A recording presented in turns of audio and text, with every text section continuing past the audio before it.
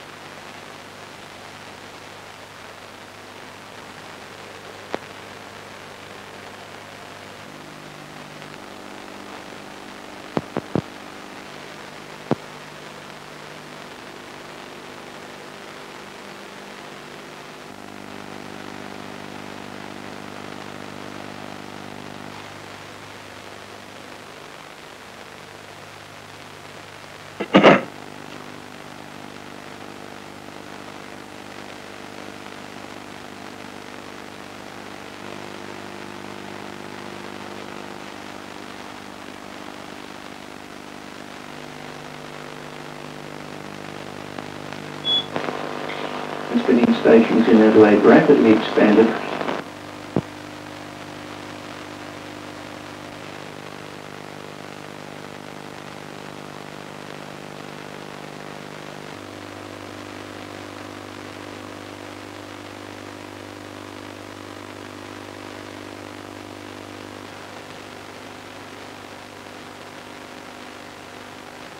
And now let's look at VK5 RTV as it appeared after 10 years of successful operation. First of all, we see the control racks.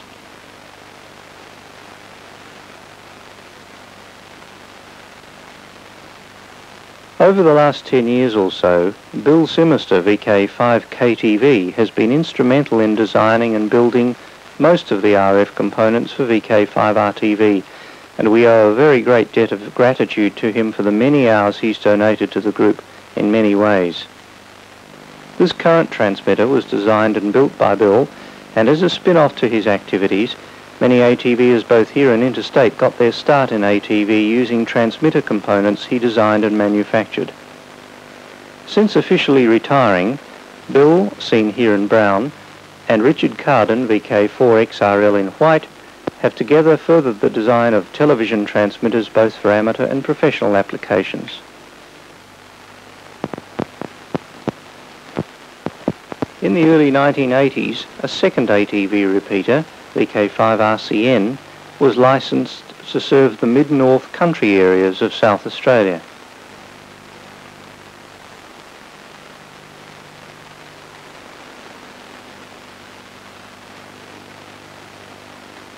Because of its distance from mains electricity, it uses only wind and solar energy for its power source, and serves a group of about half a dozen widely separated ATVers.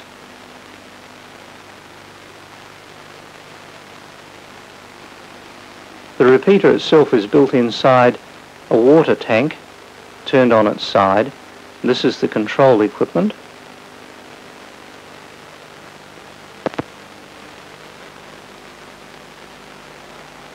And this is the RF side, both receiver and transmitter. And this is looking inside the control box. As you can see, it's far from simple because it's got video switches and identification generators, etc. Another landmark for Australian ATV was reached in the mid-80s when the South Australian ATV Group was the first in Australia to be granted permission to cross-link two ATV repeaters. During favourable propagation conditions, this proved a technical success. However, because it tied up both 70cm ATV channels in Adelaide, it was not universally applauded. So the ability to cross-link was dropped during a recent computer upgrade to add a packet radio control port to VK5RTV. VK5RCN retains the ability to look in on what's happening in Adelaide, and this is appreciated by mid-northern ATVers who are otherwise fairly isolated. Over the years, there have been problems serving the area south of the Adelaide ATV repeater, due mainly to the hilly terrain in its southern takeoff. In an effort to try and overcome these problems, a third South Australian ATV repeater, VK5 RWH, was licensed several years ago. This was to be situated on Willunga Hill.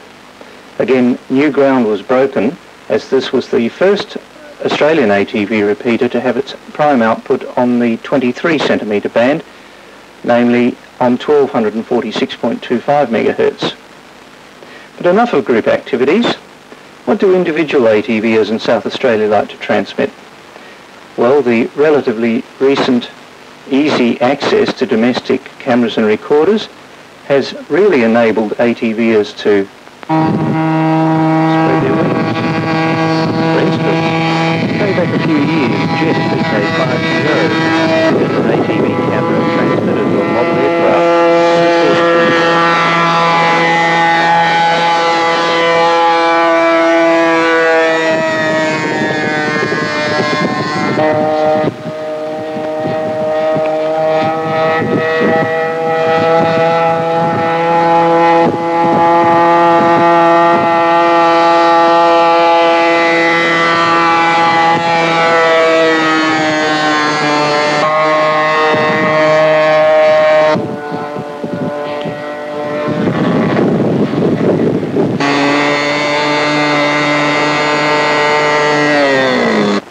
I myself have undertaken several outside broadcasts from time to time, including this live telecast of the Adelaide Christmas pageant. Actually, you guys at home are probably seeing it better than I am. I'm seeing it in black and white, 1 inch across.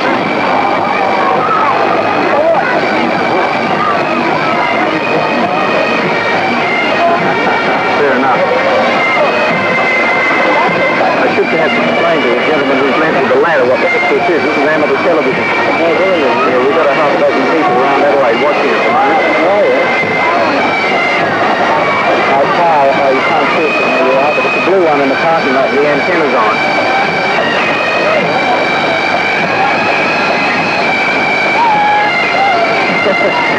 One of our listeners says it's wonder you didn't ask for your ladder back.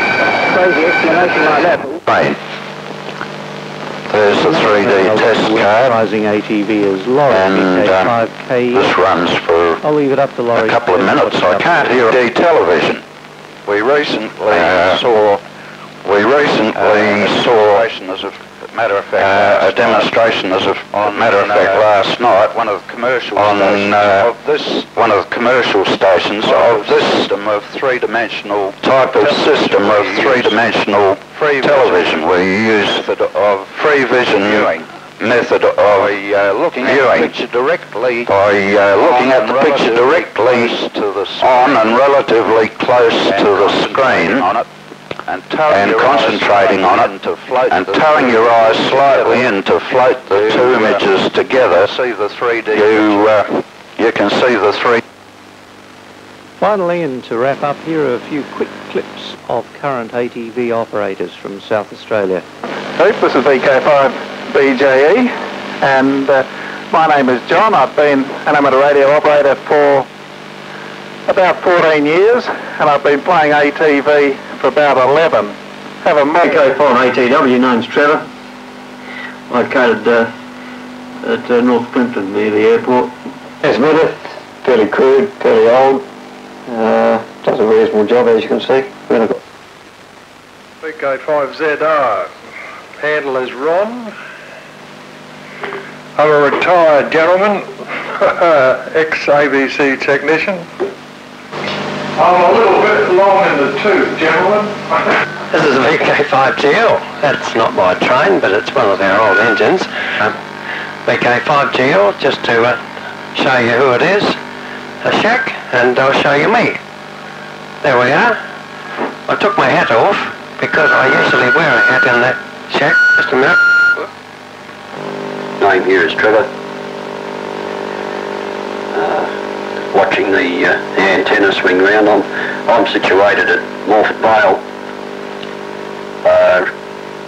somewhere around 12 to 14 kilometres south of the repeater, and it's best to yeah, that's about the place. There we go. Let's brought it up a little bit.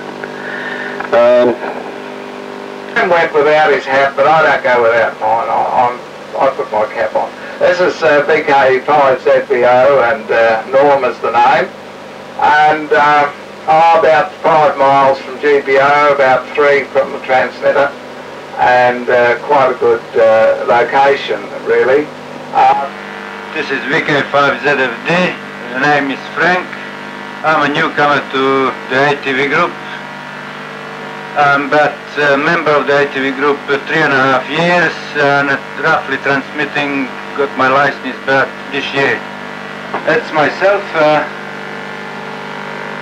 I'm a retired too. I'm an invalid pensioner, and that's become my hobby now. Well, unfortunately, that's all the time we've got in this quick little thumbnail sketch of ATV activity in South Australia. Before I go, though, I'd just like to remind you that I am the WIA Federal Videotape Coordinator, and that's some of the master tapes in the videotape library.